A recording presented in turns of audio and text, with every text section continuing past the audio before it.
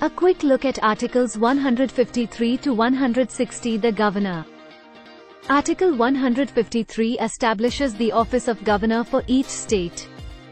Article 154 says that the executive power of the state is vested in Governor. He/she can exercise it directly or through his/her subordinates.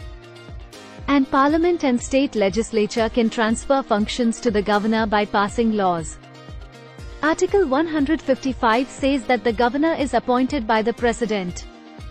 Also, Article 156 says that the Governor holds office to the pleasure of the President for 5 years and then resigns to the President.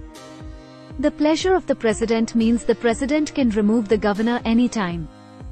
Article 157 provides the qualifications of the Governor as must be a citizen of India and more than 35 years of age. And Article 158 says that the Governor should not be a member of Parliament or state legislature, shouldn't hold office of profit, and salary and allowance should be determined by Parliament by law.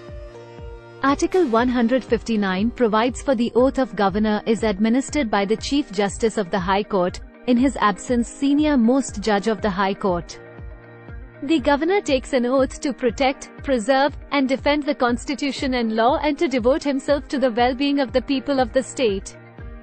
Article 160 says that if there is some issue, President can make provisions for the discharge of the functions of the Governor of a state.